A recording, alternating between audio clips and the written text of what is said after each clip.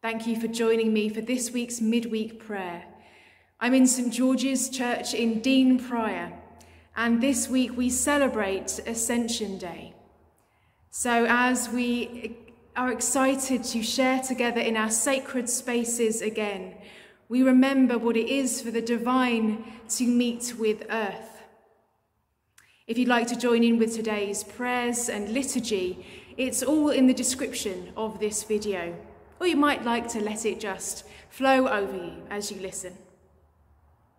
So let's start in our prayers together.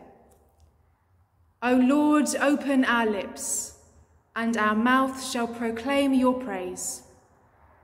Gladden the soul of your servant, for to you, O Lord, I lift up my soul. And so we pray. Keep us, good Lord, under the shadow of your mercy. Sustain and support the anxious.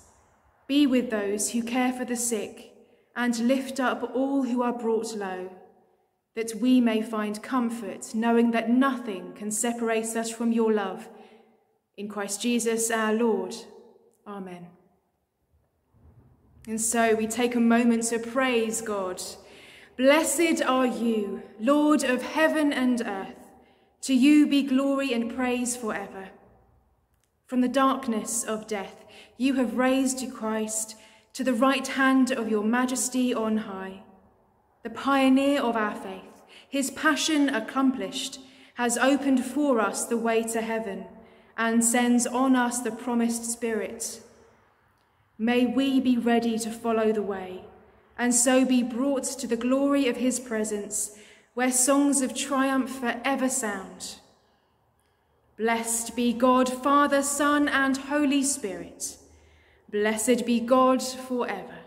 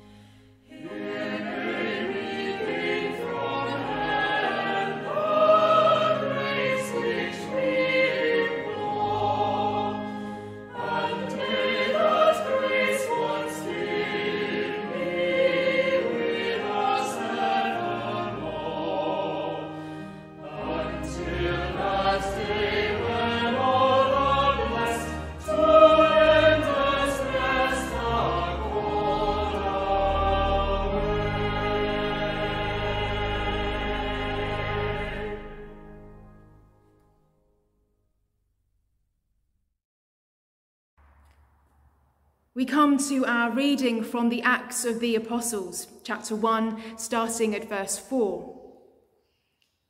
While staying with them, he ordered them not to leave Jerusalem, but to wait there for the promise of the Father. This, he said, is what you have heard from me. For John baptized with water, but you will be baptized with the Holy Spirit not many days from now. So when they had come together, they asked him, Lord, is this the time when you will restore the kingdom to Israel? He replied, It is not for you to know the times or periods that the Father has set by his own authority. But you will receive power when the Holy Spirit has come upon you, and you will be my witnesses in Jerusalem, in all Judea and Samaria, and to the ends of the earth. When he had said this, as they were watching, he was lifted up, and a cloud took him out of their sight. While he was going and they were gazing up towards heaven, suddenly 2 men in white robes stood by them. They said, "Men of Galilee, why do you stand looking upwards towards heaven? This Jesus, who has been taken up from you into heaven, will come in the same way as you saw him go into heaven." Thanks be to God. And so at this, the Feast of the Ascension, we see glimpses of the divine, heaven meeting the human, the divine sharing space with earth. We catch these glimpses even now, when the sunset takes our breath away or an unearned act of kindness greets us, when love breaks in, the divine wins. Love wins. And for those first disciples, this heavenly ascension might not have felt only awe-inspiring. It was the moment that they were left, sent onwards on their own, to wait for the moment that the divine would once again break in, this time never to leave again. But in that moment, as they looked upwards, in that moment, yet another in-between sort of time, they were left, unknowing, uncertain, with only hope. Hope. Faith in what we cannot see. Hope isn't platitudes or promises of prosperity, but a deep belief that we are held, that love will win, that we are never left alone. Heaven meets human, the divine dwelling on earth. We join with the waiting, with the uncertainty, but with hope of a God who came to meet us, just as love demanded. A poem by Malcolm Guite called Ascension. We saw his light break through the cloud of glory, whilst we were rooted still in time and place, as earth became a part of heaven's story, and heaven opened to his human face. We saw him go, and yet we were not parted. He took us with him to the heart of things. The heart that broke for all the broken-hearted is whole and heaven-centered now, and sings. Sings in the strength that rises out of weakness.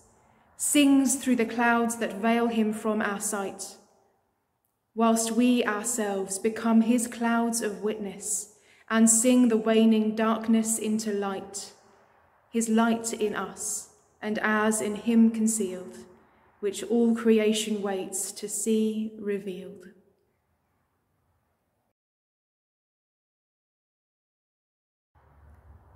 And so we pray.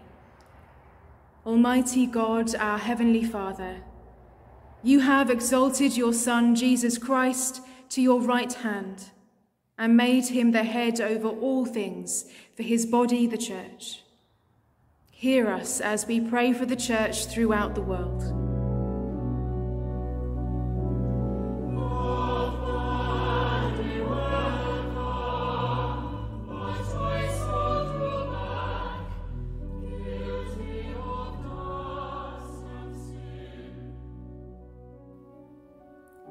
Make us and all your people receptive to the gifts he pours upon us, that we may use them to your glory and the building up of the body of Christ. Lord, in your mercy, hear our prayer.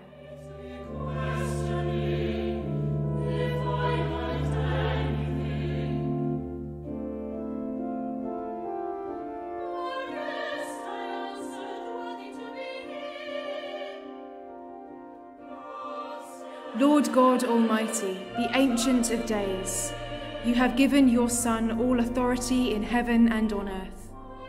Hear us as we pray for the world he came to redeem.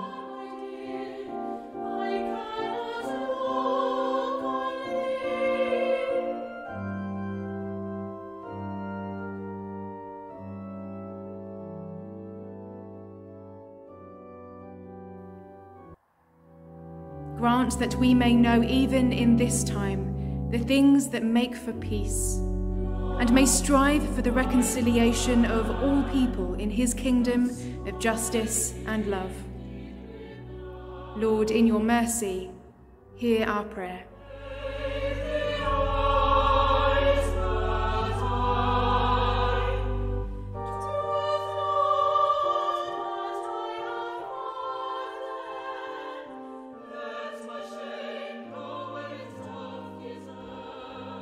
Father of all, whose Son has promised to be with us always, to the end of the age, hear us as we pray for those among whom we live and work.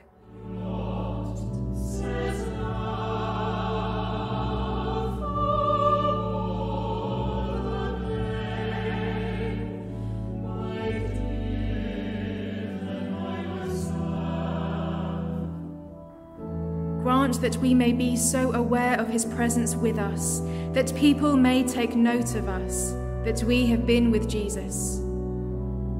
Lord, in your mercy, hear our prayers.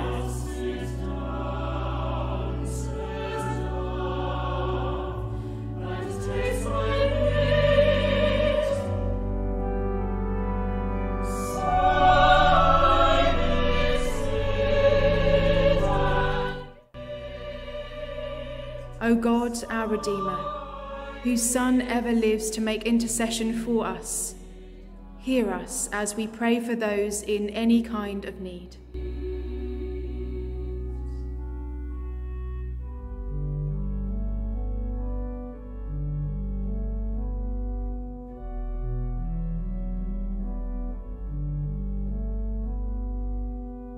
May he who has borne our infirmities strengthen and heal them, that they may find grace to help in time of need and rejoice in his salvation. Lord, in your mercy, hear our prayer.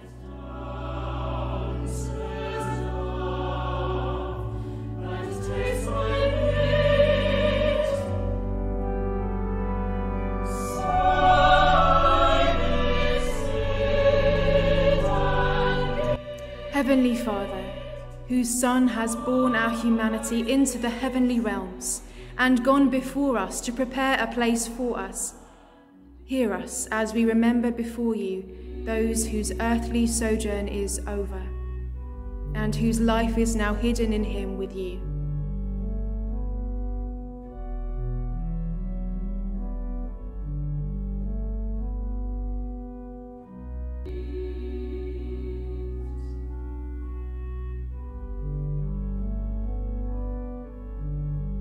Make us joyful and expectant, that at his coming with all his own, we too may go forth to meet him and share in his eternal joy. Merciful Father, accept these prayers for the sake of your Son, our Saviour, Jesus Christ. Amen.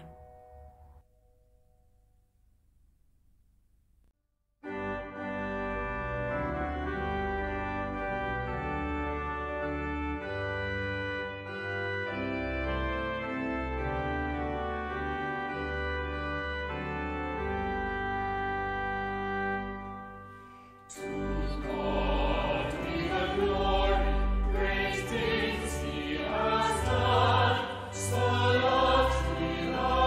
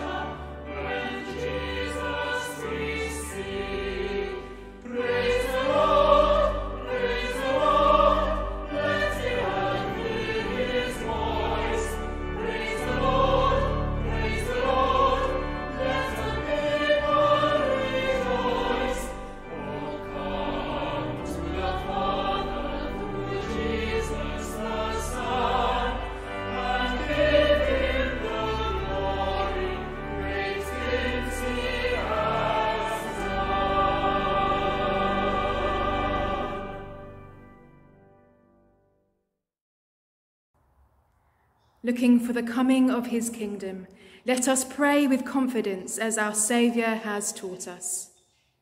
Our Father, who art in heaven, hallowed be thy name.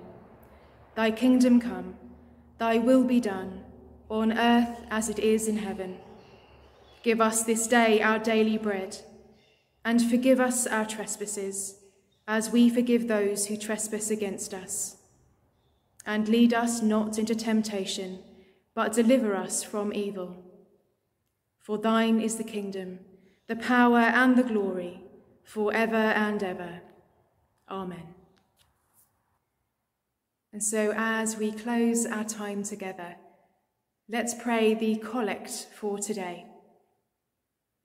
Grant, we pray, Almighty God, that as we believe your only begotten Son, our Lord Jesus Christ, to have ascended into the heavens, so we in heart and mind may also ascend and with him continually dwell, who is alive and reigns with you in the unity of the Holy Spirit, one God, now and forever.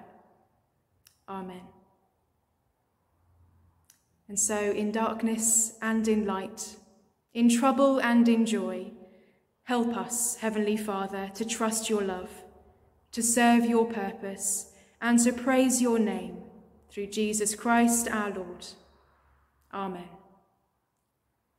May Christ, who has opened the kingdom of heaven, bring us to reign with him in glory. Amen.